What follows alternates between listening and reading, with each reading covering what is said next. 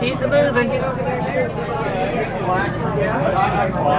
She could fly for us if she would. Okay, I see it. Yeah, we're going to try this one more time. Look straight up in the sky.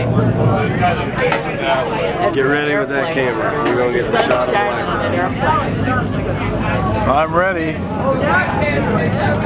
you go to Alaska, I mean, you can see these.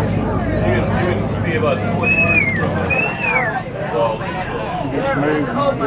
no whistling at the bird. All right.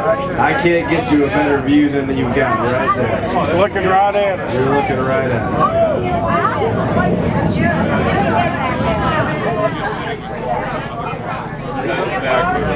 She says there's a lot of noise down there. She's cleaning herself. She's big. Hey. She's big. It's a federal offense. Yeah.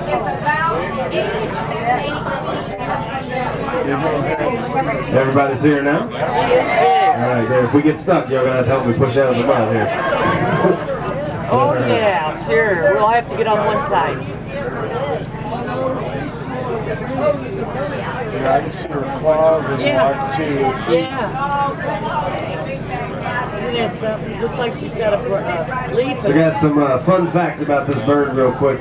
That bird's about 10 years old. We've been tracking them for 6 years. The last 6 years they've had triplets. Yep, and their nest is actually just right around the corner here. You can't quite see it yet because not enough leaves have fallen. But as soon as we get some more leaves off of there, you'll be able to see it. That's about as close as you're going to get to an eagle in Missouri. But we're really proud of the pair. They're a low-stress pair of birds. We know that because they're constantly producing triplets, and they are constantly growing their nest. Make sure you keep an eye on her as we go by. This is a pretty good shot over here. big bird. Yes, a very big bird.